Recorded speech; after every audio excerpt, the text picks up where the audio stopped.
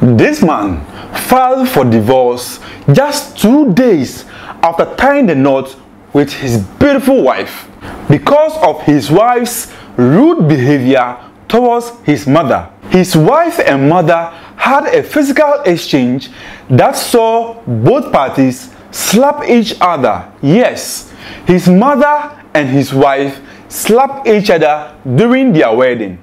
This is what happened. You know that during weddings, sometimes the groom's family and the bride's family all bring their food to the reception. Now, in this particular case, the man's mother's side cooked their food, brought it to the reception, and unfortunately, their food finished before some of their family members arrived at the reception. So, the man's mother decided to go to her daughter-in-law's side to ask them